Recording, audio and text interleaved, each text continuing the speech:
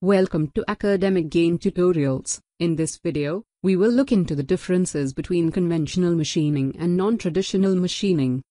Conventional machining uses tools, such as lathes, milling machines, boring machines, drill presses, or others, with a sharp cutting tool to remove material to achieve the desired geometry.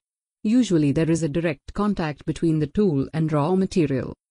An unconventional machining process, or non-traditional machining process, is a special type of machining process in which there is no direct contact between the tool and the workpiece.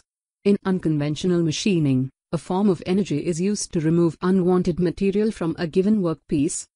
So, let's look into the basic differences between conventional machining and non-traditional machining in a tabular form.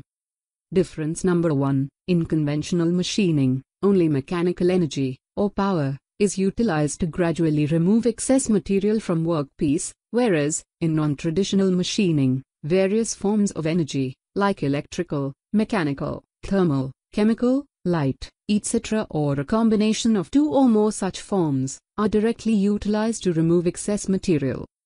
Number 2. In conventional machining, materials are removed in the form of tiny sharp chips, whereas, in non-traditional machining, so-called chip is not produced here.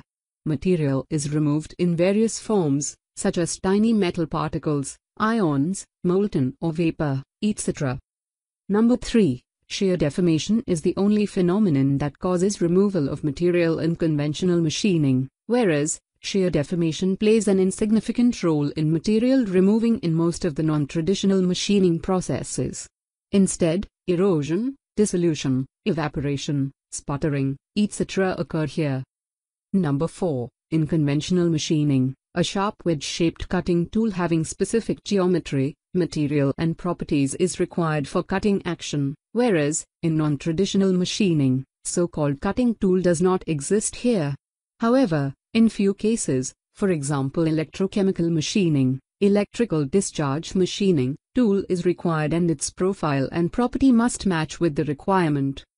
Number 5. In conventional machining, physical contact between cutting tool and workpiece and also relative velocity in between them are indispensably necessary in order to remove materials, whereas, in non-traditional machining, although no physical contact occurs between cutting tool and workpiece, in few processes such as abrasive jet machining, abrasive water jet machining, and ultrasonic machining solid abrasive grits strike the work surface to erode material. Number 6. Conventional machining processes are age-old and thus physics of the processes are well understood. Skilled laborers are also readily available at comparatively cheaper cost, whereas, most of non-traditional machining processes are developing. Labor cost is also high due to less number of skilled laborers available in this field. Number 7. Conventional machining can provide a wide range of surface finish depending on the process that is employed and also the process parameters. However, getting surface finish below 10 micrometers is quite difficult and that requires costly CNC system, whereas, in non-traditional machining, achievable surface finish is much better than that for conventional processes. It can easily provide a surface finish in nanometer range. Number 8. Conventional machining processes are suitable for bulk removal of material.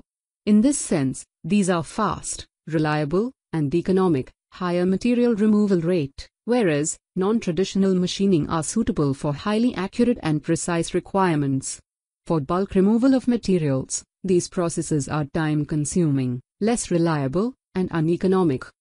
Number 9. There are certain shapes that cannot be produced by conventional machining, whereas, non-traditional machining processes sometimes become a reliable option for producing such critical shapes. And, difference number 10. Examples of conventional machining processes include turning, facing, grooving, drilling, boring, reaming, shaping, planing, milling, grinding, lapping, honing, etc., whereas, examples of non-traditional machining processes include abrasive jet machining, abrasive water jet machining, ultrasonic machining, electrical discharge machining, electrochemical machining, chemical machining, laser beam machining, plasma arc machining, electron beam machining, etc., and hybridization of all these processes.